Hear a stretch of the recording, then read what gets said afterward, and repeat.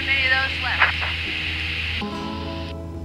And trying to see the source. This is the 23079. Is anybody besides the NASA plane that's out? We had 2 TCAS targets a minute ago. I really can't miss the dispersant, and I don't know if you'd see it this close.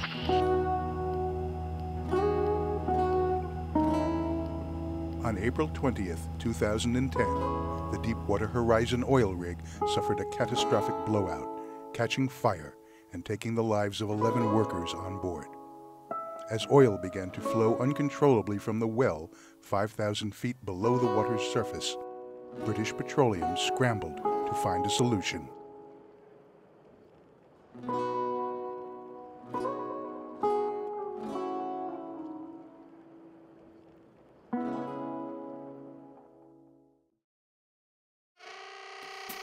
Many of the people in the coastal areas are engaged in commercial activities that rely on marine resources, whether it be mussels, whether it be shrimp. I was one of the first to be a part of a group that were commercial spear fishermen. We moved to Destin in the early 70s. So my sister and I are actually business partners, and our brother manages our fleet of boats. We have 5 boats. So it is kind of a family operation. We were the first ones ever of our kind, and that's how I made my living. I live out there, I work out there, I go to church out there. You know, it's the source of my living, really. That's how, basically, I bought my first home in Gretna, Louisiana, from spearfishing. Well, it was right out of high school. My brother had just gotten certified, and he asked me if I wanted to try a breath of underwater. So I did, and I was hooked. And I thought just for a season, but it turned into a 26-year career for me. My dad came here from Wisconsin by boat. He came down the Mississippi River, went to Chicago, the Illinois River, Mississippi River, hit the Gulf of Mexico and hung a left. This is a catastrophe of biblical proportions. The oil company, they're very powerful. And so they basically say to the regulators, again, it used to be Minerals Management Service, but not just them. EPA's involved, all the key regulators say, we're on top of it. We're the expert. 11 days into the spill, BP and the U.S. Coast Guard began the use of the chemical dispersants Corexit 9500A and 9527A. Right away, they were given the green light. We heard this right after the spill, and they basically denied the federal government access to a crime scene.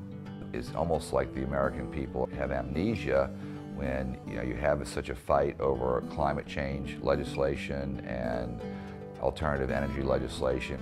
We learned later that the Environmental Protection Agency didn't approve of it, and BP was allowing to continue to use dispersants through daily exceptions to the law. They say it's the best we have, and it's not generally as toxic as the oil, so let us use it.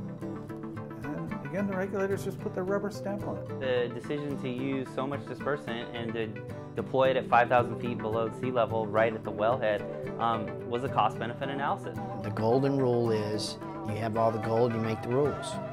The costs of cleaning up oil as it arrived on beaches were higher than it was to use the chemical dispersant. As a result, we had international fleets bringing their boats in to skim the oil. We had thousands of shrimpers out there retrofitting their boats to skim the oil. And yet we're applying this chemical at 5,000 feet, creating this mix of dispersant and oil that is changing the properties of the oil, so skimming is no longer effective. Once it sinks, then they have no means or method of dealing with it at all. So there really wasn't anything to pick up or clean up. We were just supposed to report it anyhow if we found it. When people decided to use dispersant, what they're doing is saying, we don't want to see this material on the beaches. We want to keep it away from the beach, which is where the people are. So we're taking it out of places where it's more visible, but unfortunately it's going into places where there's more life, and it has a bigger impact on the life in the Gulf.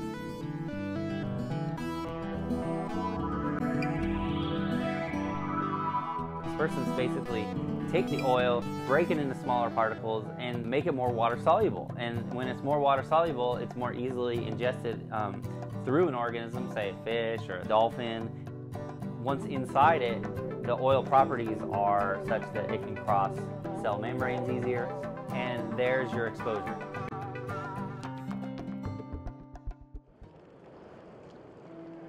After spending several months sampling in the Gulf, Marco Kaltofen conducted an experiment to examine the effects of dispersant on crude oil in a lab. We are in the Water Quality Laboratory at the Department of Civil and Environmental Engineering at Worcester Polytechnic Institute. Right now on the magnetic stirrer, I've got a bottle of clean seawater collected from the Florida Keys just a couple of weeks ago. And what we're going to do is we're going to add about 1 milliliter, about 1/3 of 1% of one of BP's crude oils from its spill off of Louisiana in the Gulf of Mexico. So once we add that, we'll start the clock. So I think my concern is we used more than we've ever used before. We've used compounds that are not allowed to be used in many places for this kind of work, and we use them a lot closer to a large number of people. So when we went to places like Mississippi or southern Louisiana, places where we actually found dispersant in the water column and in the air, that's where we started to show a lot more concern. We'd expected that, okay, dispersant was used at the wellhead, and dispersant was used to break up slicks in the deep water. Why are we seeing it in inshore waters? Why are we seeing as late as August 30th in 2010?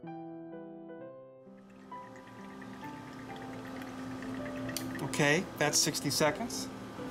We'll stop the stirrer bar, and very slowly the oil droplets that are mixed in with the seawater, they make their way to the surface, just like they would from, say, a leaking underwater oil well in the Gulf of Mexico.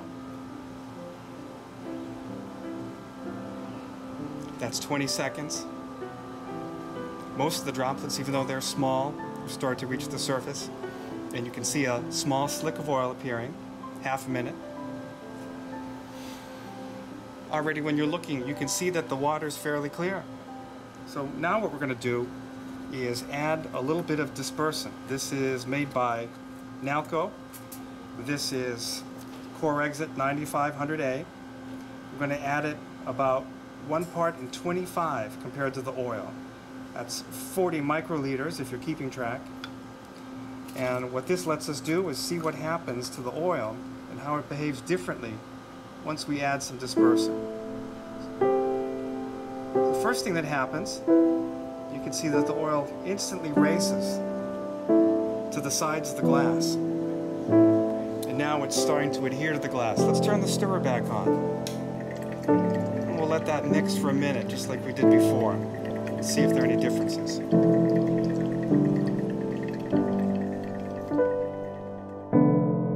Nalco, the maker of Corexit, protected information about its main ingredients by claiming it as a trade secret under the Toxic Substances Control Act.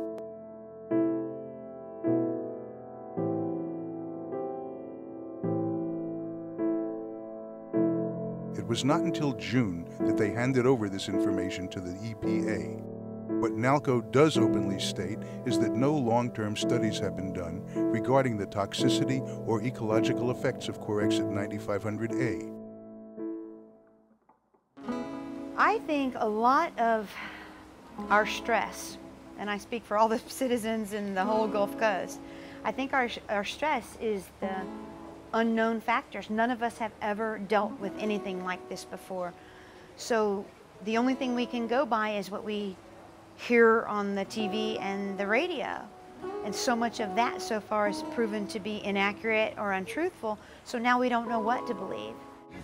This is my home, this is where my roots are, my family's here, all my family's here. I don't think I could leave it, but I sure wouldn't be happy doing something else for a living either. Sometimes you just want to go home and cry, but then in front of everybody else you want to keep a positive face on the whole situation. And if I lose all that, what's that worth in money? I mean, is a legal settlement going to really take care of that? Not really. Now this time when we stop the stirrer, when we have a mixture of dispersant and crude oil, instead of the crude oil going right back to the surface, much of it stays in the water itself. the water stays discolored. Many of the toxic compounds that are in the oil remain in the water instead of moving back to the surface where they could be skimmed. What's happening now is, because we're getting about 35 times more of the most toxic hydrocarbons in the crude oil staying in the water column, we're finding that the toxicity of the water is actually increased by adding dispersant to the crude oil. If the crude oil hadn't had dispersant in it at all, we would have far fewer of these most toxic compounds. When we look at the total amount of oil that stays in the water compared to just using crude, once we've used the dispersant, that's over 100 times increase in the amount of petroleum that we find staying in the water. Essentially, we mixed it into the water column, where as fish pass through or plankton pass through, their fatty tissues picked up those compounds. Unfortunately, those heavy compounds, the ones that the dispersant put in the water column, are also the most toxic. We looked at oysters, mussels, birds, we looked at finfish, we looked at lobsters. What happened was, when we looked at creatures where dispersant had been applied, they tended to have higher levels of the more toxic oil compounds than where it wasn't applied. I mean, it's not like this was a big shock. That's what dispersants do. It turns a two-dimensional problem into more of a three-dimensional problem, allowing the oil to disperse into the water column, become more water-soluble, mix with the environment, and then basically disappear from sight. The bioavailable fraction of oil in an ocean ecosystem is greatly increased, 10 to 50 times when you add chemical dispersant. So it's not gone, it's just below the surface. In a lot of cases we're learning submerged in pockets and on the bottom of the ocean. So there was is substantial concern about, did we take out a whole year class of the larvae of certain organisms? Among the concerns is bluefin tuna. That's a spawning area for one of the most magnificent fish in the ocean. Getting the oil past, the outer layer of the organism and inside is usually a barrier that isn't so easy to cross. If dispersants have an effect on the food chain, it's going to be much more damaging, much more a long-term recovery period. They're not sure what the ultimate damage to the fishing grounds will be. To this day, we don't know the full extent of damage. It's something that's in controversy, and it shouldn't be the case.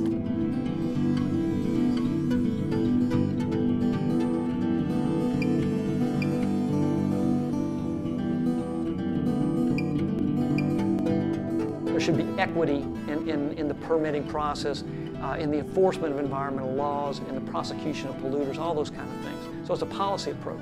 It's an issue of ethics and principles, but also the accountability on the part of our government that was lacking, and it still remains lacking.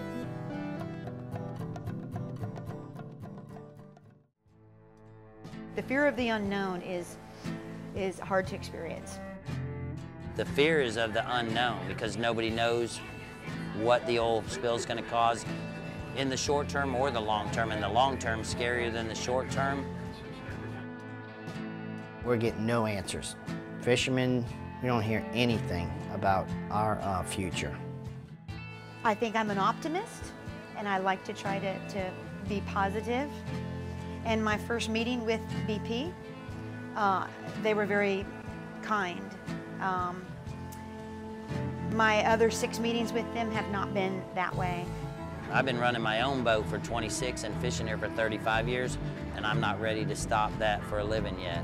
I try to approach it like I approach everything else. Prepare for the worst, hope for the best, and trust God to take care of the rest. Almost 2 years gone by, and we're still collecting samples out in the Gulf of Mexico. We're still finding that we're getting fresh oil in places. We have recent oil samples that come to us from Mississippi and Florida that still show BP's MC252 oil washing up on the shore.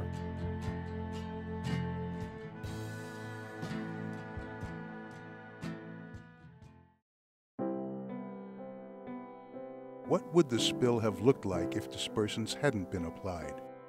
We would have likely seen even more slicks on the surface and beaches of the Gulf, but much less would have loomed under the surface. Many scientists and researchers now fear that the long-term impacts have yet to fully unfold.